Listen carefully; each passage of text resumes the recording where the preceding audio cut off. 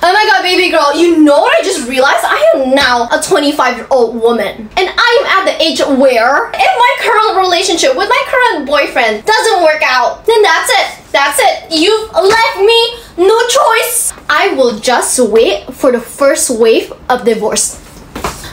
You heard that right. I will just be sitting down, chilling, and waiting for the demise of those couples who got married really young a couple of years ago.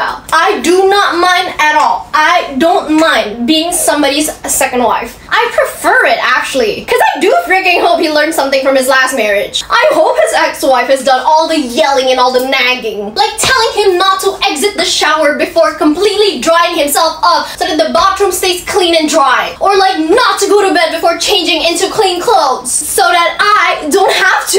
Like, I really do hope he's already picked up a thing or two. He's done his trial run marriage and now he's geared up and ready for the real thing. So this is a message to my current boyfriend. Don't fuck up, honey, cause it's either I'm gonna be your first wife or I'm gonna be somebody else's second wife. Your pick. Yeah, okay, I love you always. Bye-bye.